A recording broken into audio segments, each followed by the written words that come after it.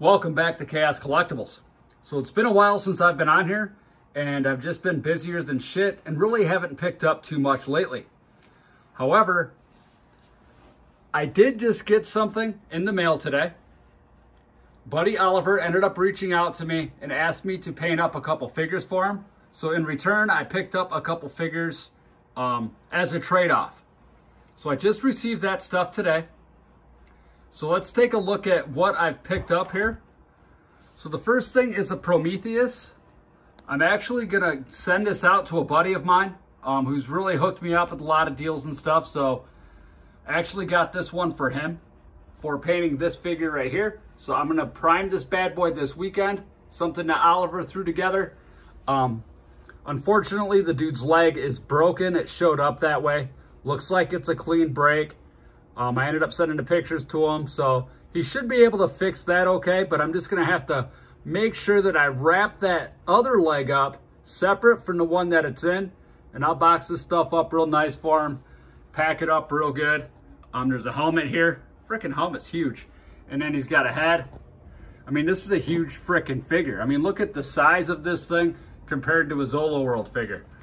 I mean, we'll set it side by side here. I mean, that thing's a frickin' mammoth of a figure. So I'll be sure to get that out to him.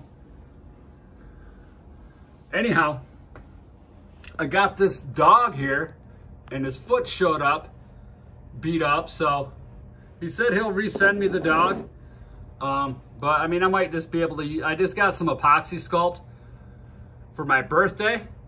So I'm gonna try to see if I can just resculpt the extra foot on there. See if I can fix that. That dog's pretty cool though.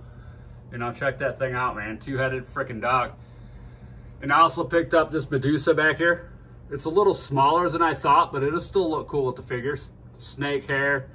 Just got a bow with some arrows and stuff that I still have in a little box. But also got this Conan head here, because the Conan that I got, which is right here, pretty freaking cool figure.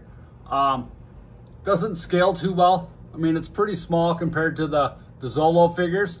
So I'm gonna put this body, I'm gonna grind that neck off, use a magnet, and see if I can make a Zolo Conan. And then the other thing that I picked up is this guy right here. You guys may know this figure right here is the Walter Harris Punch-Out figure that has been modded by somebody. And looks pretty cool. I mean,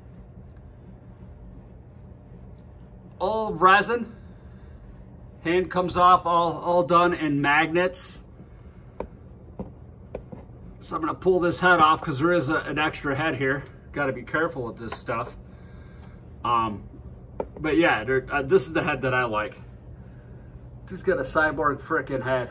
So that's pretty cool to see the metal skull and stuff in there. So I'm gonna paint this up for him as well. So in return for this one, he's gonna print me another one of these off. So for painting this bad boy and sending it to him, he's gonna send me a new figure just like this so I can paint one for myself. So what I'll do is once I get done with these figures, it's probably gonna take me a few weeks because I got so much stuff going on with work and everything. But I plan on doing a video to kind of show you guys the finished product of these two figures here. And I did get something else in the mail. I got some heads that are pretty freaking cool. Like that. Okay, so I got this elephant head and it seemed to be pretty small. I mean, I'm telling you, I just don't learn, do I? So skeleton head seems to be pretty small. So I end up getting this mammoth scale one, but that may be just a little bit too big for these Zolo figures.